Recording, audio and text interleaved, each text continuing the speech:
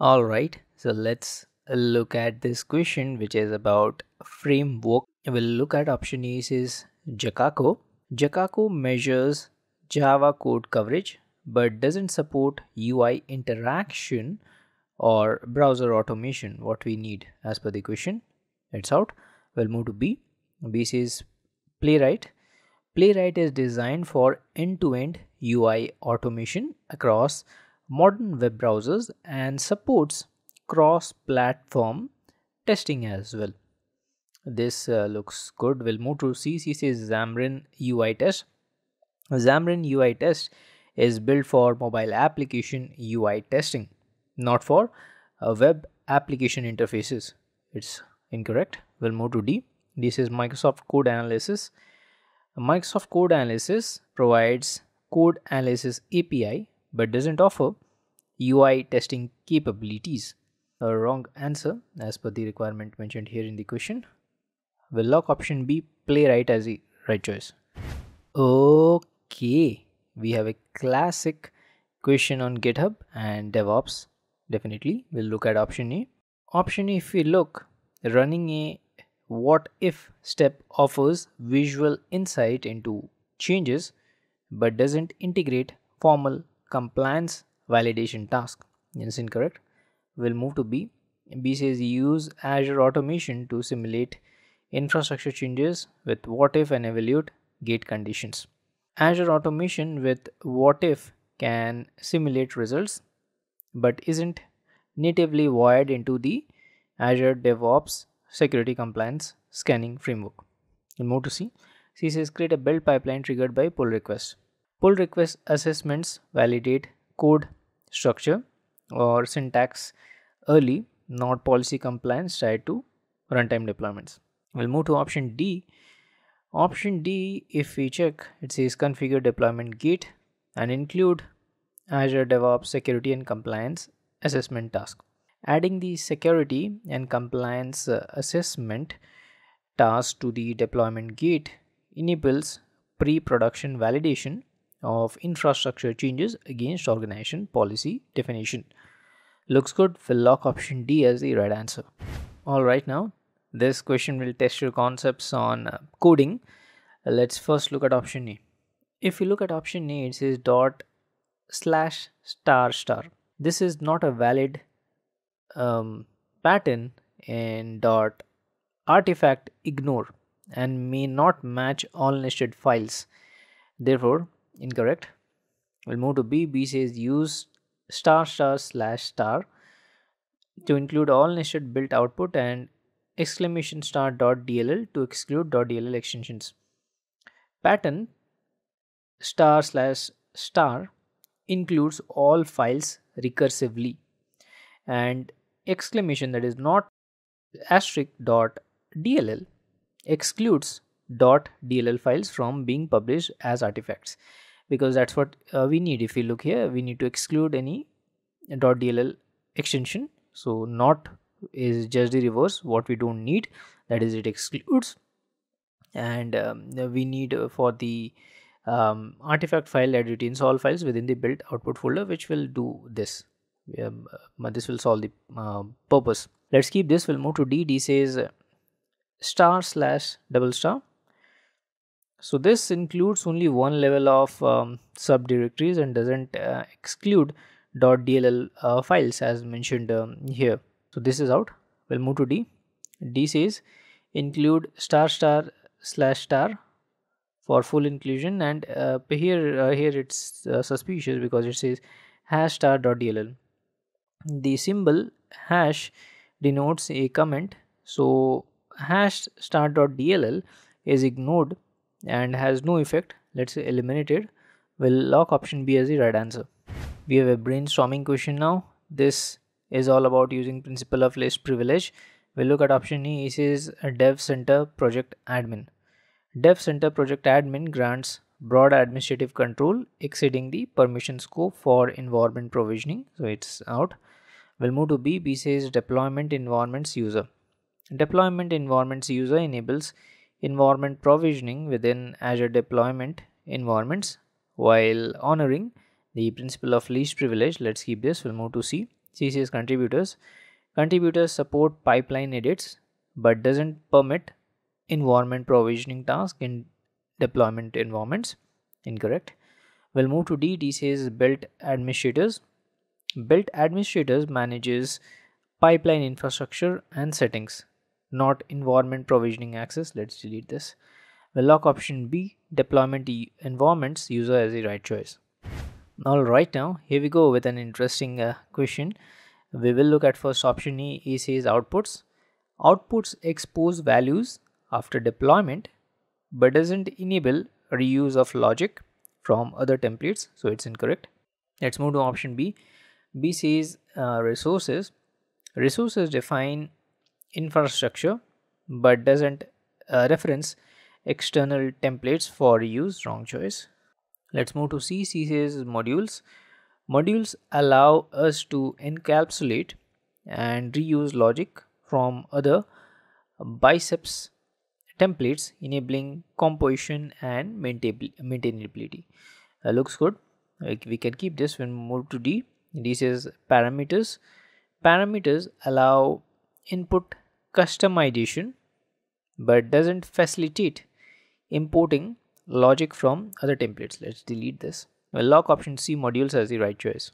Alrighty, here we go with an interesting question which is about testing and rollbacking. We also need to allow quick promotion of tested version to production and enable fast rollback to previous version if required. Option A says A to B testing. A to B testing compares two versions for user behavior analysis but doesn't streamline promotion or rollback what's required by the question. A is out. We'll move to B. B says feature toggle. Feature toggle controls feature visibility within the same deployment but doesn't isolate full versions or simplify rollback. Let's read this. We'll move to C. C says progressive exposure. Progressive exposure gradually increases user traffic to a new version but lacks the instant switch and rollback simplicity of blue-green. Therefore, wrong answer. We'll move to D. D says blue-green. Blue-green deployment maintains two identical environments, allowing traffic to be routed to the new version for testing and easily switching back if rollback required. And this satisfies the requirement of the question. Option D, blue-green, is the right answer. Alrighty, here we go with an interesting question which is all about controlled rollout of code changes. Let's look at option A. It says progressive exposure. Progressive exposure allows staged rollouts with observability and traffic control, enabling safe feature validation before full release. Let's keep this. We'll move to B. B says A to B. A to B focuses on comparing user behaviors across variants, not on gradual rollout or traffic control. Let's delete this. We'll move to C. C says feature toggle. Feature toggles manages feature visibility but doesn't provide traffic based rollout or monitoring capabilities. Wrong choice. We'll move to D. D says blue-green.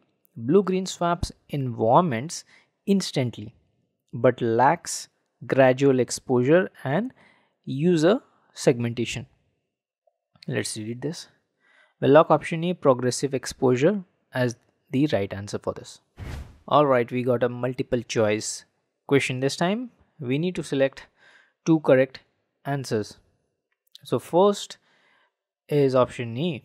It says access the historical graph for agent pools to visualize consumption trends over time. The historical graph provides visual insights into how agent resources are consumed over time, helping identify usage trends and capacity bottlenecks. Let's keep this. We'll move to option B. B says use the pipeline duration report to review how long recent builds have taken. Pipeline duration report tracks the time taken by pipeline runs but doesn't provide any information about agent pool utilization or concurrency. Let's delete this. Let's move to option C. C says call the task agent pull size snapshot or task agent pull size snapshots endpoint. to extract usage metrics. These endpoints expose metrics related to agent pool size and usage at different points in time, enabling programmatic analysis and reporting. This looks another correct answer. We'll move to D. D says query the pipeline run or pipeline runs endpoint to retrieve build execution details.